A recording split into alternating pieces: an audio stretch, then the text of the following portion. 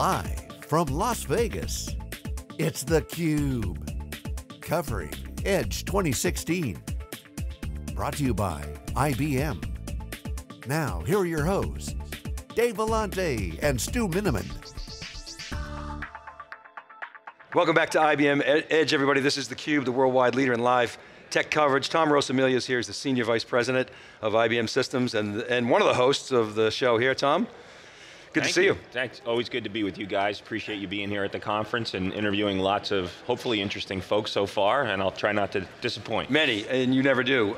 This is our fifth Edge. We were here at the very first one. It was kind of a smallish boutique storage show in Orlando. It's grown to over 5,000 people. Yeah, 5,500 people here this year, and across all walks of life, and it's really fascinating to see so many people investing in themselves because they see the need for technology, they see the need for innovation, but they also see the need for reinvention of themselves. So I think a lot of people here investing in their skills. And IBM has kind of cleaned up the internal plumbing and divested of the x86 business. Now you've got three very clear businesses, the Z business, the Power, the OpenPOWER, and also the storage business, which is moving to a software-defined and flash area. So very clean sort of portfolio. Just take us through that, talk about the strategy around that portfolio.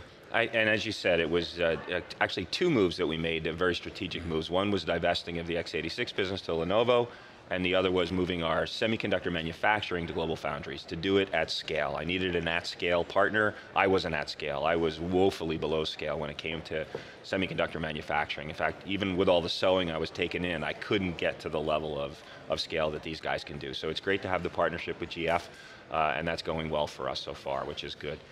So the strategy for us, as you said, the three pieces are around what we're doing with our mainframe, and we see the world's data and the world's transactions running there. The strategy here is to take advantage of also the new workloads and Linux One and what we're doing with blockchain. I think the blockchain story is going to be dramatic for many industries, independent of the mainframe, but all by itself it's going to transform a lot of things that are shared agreements today. And so, IBM is going aggressively after blockchain, contributing to the HyperLedger project and doing a whole bunch of innovation there. But I think it was really telling when we stood up a proof of concept, and we've got over 30 customers now running on Linux One in a secure container running blockchain, running HyperLedger. Same code, enter through Bluemix, get it on the IBM cloud, and we've got over 30 customers kicking the tires on blockchain on Z for lots of good reasons. IBM was one of the first, and obviously one of the most aggressive in understanding that Bitcoin wasn't about just being a currency, it was about a technology that could be applied in a variety of ways. HyperLedger is one example, but there are really many others, right? Security, paradigms, and many others. What led you to that? Was it your presence in financial services? Was it the technical guys seeing that opportunity? Was it a top-down thing? I give credit actually to our research team on this. The research team really saw this coming and said, this is an amazing technology. We do a GTO every year, a Global Technology Outlook, and the team came up and said, this is something we really got to pay attention to.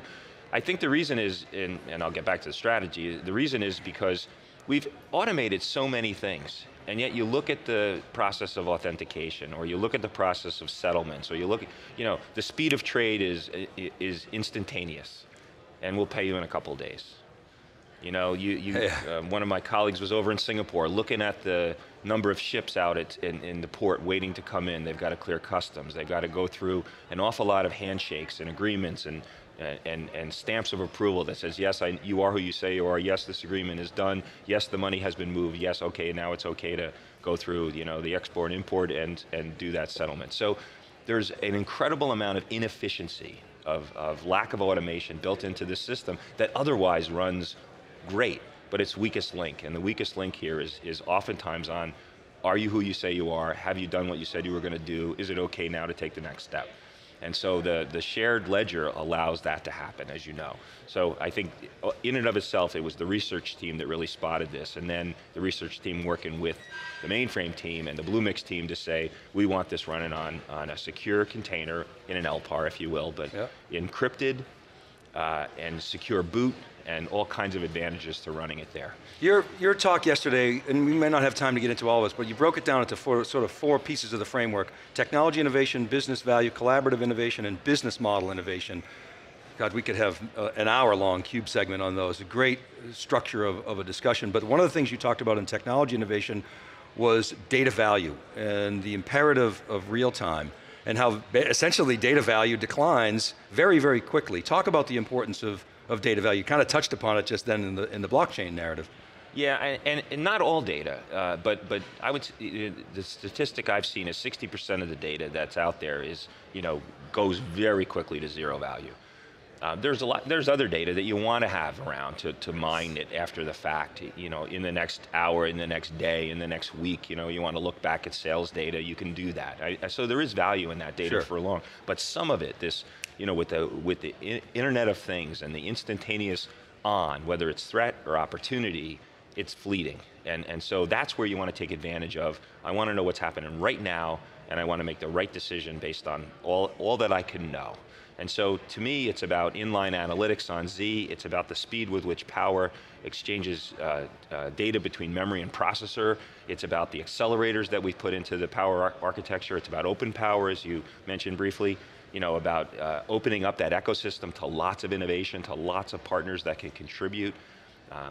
You mentioned that you'd been talking to some of my colleagues about Moore's Law and the tapering that's happening.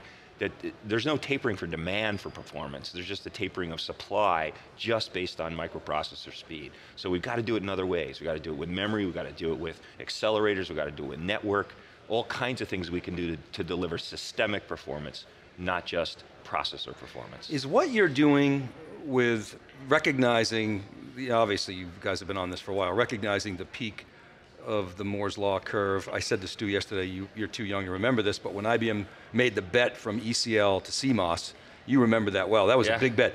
Is this as substantial, or is it what's similar and what's different in that bet?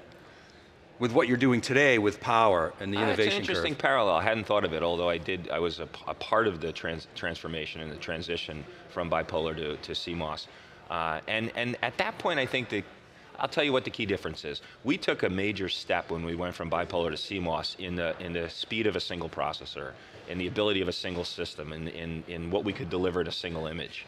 It was a huge step down temporarily until we could get that new technology up and running, and that's what we've been riding and the industry's been riding for years now, but that was a big step down. And so we had to help customers understand that you're going to go backwards and then you're going to go forwards. That was a hard thing to do. And now you're not going backwards. We're not going backwards. I mean, processor speed's still improving. It's just not improving at the rate to which they're used to, and it's not happening automatically by just mapping to the new nodes, taking advantage of new silicon, and boom, you got outstanding performance. We get okay. We get, marginally decreasing is the problem, is it's not improving at the rate it was, but it's still getting better. Right. It's still getting better. So it's a little bit different in that light.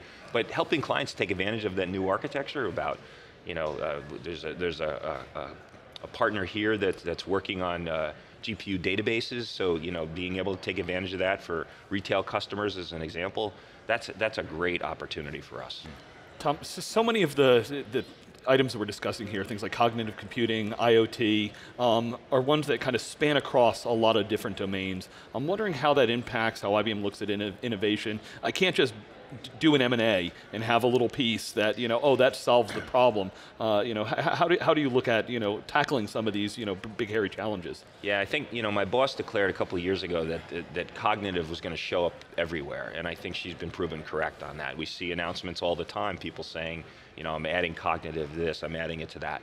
For me, it's about building for cognitive. Say, what do I need to do within storage, especially within Power architectures, to deliver for cognitive? So the partnerships that we have around the OpenPOWER Foundation, as an example, with NVIDIA, or with Xilinx, or with Mellanox, or with others, allow us to build for a cognitive era.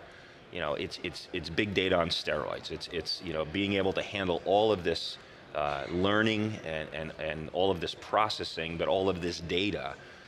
So it turns out that machine learning, as an example, on ingestion, really works very well with GPUs. It turns out that inference and being able to detect patterns after the fact, after I've done the learning, works really well with a combination of Power 8 and Xilinx, FPGA. So there's the things that we called the play on for OpenPOWER actually were designed to build for the cognitive era. So that's the kind of things we're doing. I would say also looking at the speed you get from Flash, just having that data be available, and what we're moving to, as you said, Dave, around software defined and around Flash, all designed and built for the cognitive era. Okay. What about the business model innovation? Our first guest yesterday, we talked to Jacqueline about some of the financing pieces that have to change, but there's so much that goes into making it easier for customers to consume. It is, and the business models we talked about yesterday everything's changing. Every industry is being disrupted. A couple of years ago, you guys were asking me, how are you going to deal with the disruption happening in your industry? Now you could ask that to nearly every industry. It's hard to name one that's not in the process of being disrupted. I mean, financial services we said was the stalwart. Nobody's going to mess with that. And look at what fintech's doing. Look what microloans are doing. Look what payment systems are doing. It's already here. It's already happening. So it's not just the Ubers and the Airbnbs, but it's all happening all over the place. And it is, to me, actually Uber's a great example. Uber used available technology. It was business model transformation of tying supply to demand. That was the breakthrough for them. And they've obviously done very well as a result. So those are the changes, is aligning need with how can I supply it? How can I serve it up in a soft layer cloud? How can I use Bluemix to enable all developers to be able to build instantaneously and take advantage of the APIs that are in there? How can I serve up Watson as a series of services so that people can consume Watson wherever they are? So, in our intro this morning, James Governor, I think he meant it as a compliment, said IBM's very pragmatic. He said, sure, people are talking about Bluemix and soft layer, but you've also have solutions that tie into Amazon, as opposed to we hear Larry Ellison throwing down the gauntlet at Oracle Open World. Amazon's got a new competitor. He's trying to punch at them. How do you look at kind of that diversity, choice, and openness? Well, I think you have to look at IBM as being a little bit different. We're in a lot of businesses. We're in a lot of spaces. We still have, a great services business that will partner with pretty much everybody and works in order to serve clients. So if a client says, hey, I want you to do this and I want you to do it on this, that, and the other, the services team will come in and do that. I'm an ARM supplier to the hyperscales. I mean, I want to be more so. We're doing that today and we want to do more of that. So, if that's the way people want to consume, I want to be the provider underneath that.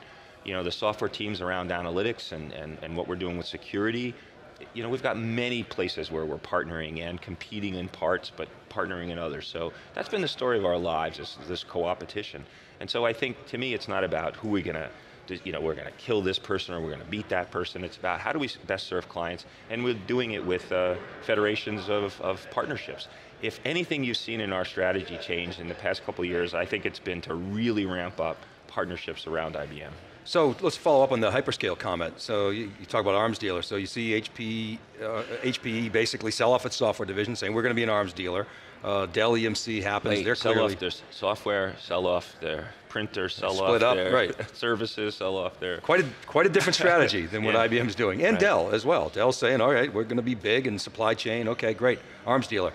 How do you guys play in that hyperscale space? What's your story there?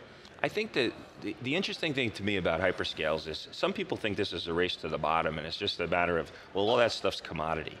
To me, what changes is, as the use cases change for what the hyperscales can deliver, it's not about commodity.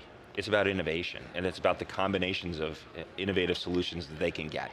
They have different workloads. They are serving different workloads. And they recognize that there's only so much cost I can take out going through standardization. Clearly you want to do a level of standardization, a level of automation. Now it's, how can I be different? What unique things can I offer? If you say I want to be able to offer cognitive as a part of what I'm offering you, I better have infrastructure that's really good supporter of cognitive. So what I'm seeing from the hyperscales is a level of their own design innovation that actually is really good for me, because they're now seeing differences that they can make, not to be just another of. They want to be different from, and they see the workload and they see the benefit they can get. That's why Google pushed this on OpenPOWER to say, can you guys get together so I can plug, how many GPUs do I want, how many processors do I want, how much, this do I want, how much that. They still want to be designing the recipe, but now they can do it out of, ingredients that are plug compatible. Well, so ever since I've been in this business, I've heard hardware is dead, and I've been around a long time. It's changed quite dramatically. I mean, you guys got out of the disk drive business a long time ago. You've moved beyond the x86, but hardware is still a good business, right? Why is it still a good business? Why does it give you confidence that it'll continue to be a good business? Well, because despite all the virtualization in the world, you still need to run on something. So it still requires something behind it. And I have to be the best something I can be. So yes, take advantage of containers and virtual machines and all the technologies that are there to increase the efficiency and increase the utilization. I mean, virtualization has probably been the best breakthrough to utilization ever. You know, it really helped rising tide and take cost out. If you think about it, if you can consume 90% of something instead of 10% of something, that something's going to be more valuable to you, and you're going to be able to spread that that cost over a lot bigger denominator, which is wonderful.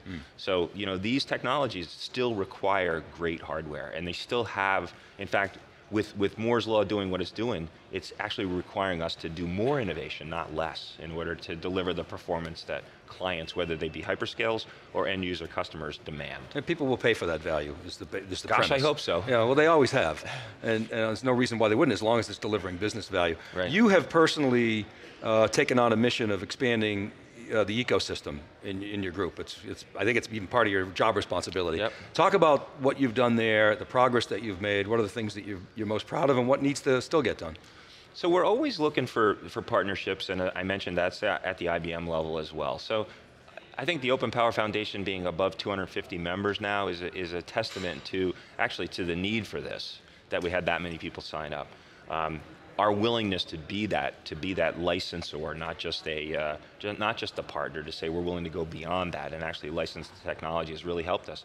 And what you got to see yesterday was, you know, a number of people taking advantage of the Power architecture, and it's great to see people recognizing that opportunity, you know, whether it's around Hadoop or it's around hybrid cloud management or it's around, you know, the Red Hat distributions. It's all these kinds of things that are good examples of people saying, this OpenPOWER thing, this Power thing is interesting to me. So I'm really proud of what the team's done with the OpenPOWER Foundation and with the ISVs, or the independent software vendors that are running on top of this. I think we've got great partnerships on the storage business. You go down to the shop floor, you'll see Cisco there showing VersaStack, and so I'm the partnership exec for Cisco within IBM, and so we got together on things. We've announced IoT relationships with them. We've announced collaboration relationships with them, and I've announced storage relationships with them. So, you know, the partnership opportunities out there are great, and I think that I'm very proud of the team for reaching out to Cisco and saying, hey, let's get together on this, and they have. How about things that you still need to get done? What's on your to-do list as far as the ecosystem? There's always more. You know, we've got thousands and thousands of open source libraries available on Power Linux.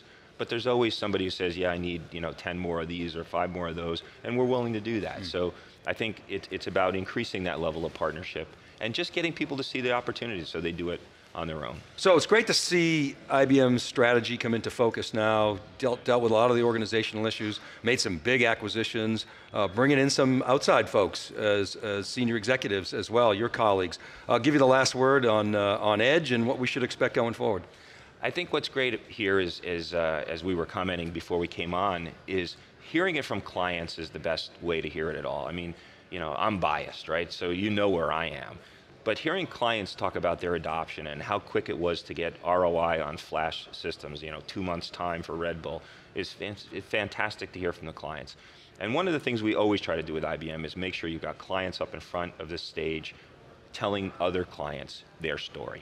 So it's about the story and it's about the clients, and sure, we'll tell you about the innovation, about the technology behind it, but I want to know what the result was based on all of that, and the clients are the best way to tell that. Tom, Rosamilia, thanks very much for taking some time with us. Thank you. Really appreciate you having us here. Appreciate it. Keep right there, everybody. We'll be back with our next guest. This is theCUBE, we're live from IBM Edge, #IBM Edge. Check out ibmgo.com. We're right back.